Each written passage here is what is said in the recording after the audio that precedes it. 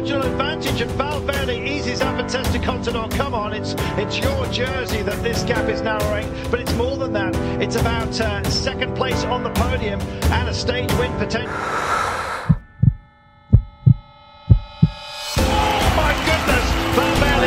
Here for the 9th time with the Vuelta a España. Espectacular, se la recomiendo a cualquier persona. De momento el ambiente yo creo que es magnífico, está haciendo mucho calor, pero el público está respondiendo. Huge toothy grin for Fabio Aru, great job by him, takes the stage. Chris Froome second, but crucially moves into second place in the overall standings, courtesy of the gap he posted.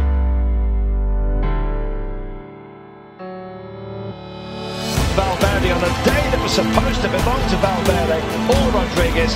Both of them got beaten, first of all by Aru, but more importantly, as far as the overall is concerned, by Christopher Froome.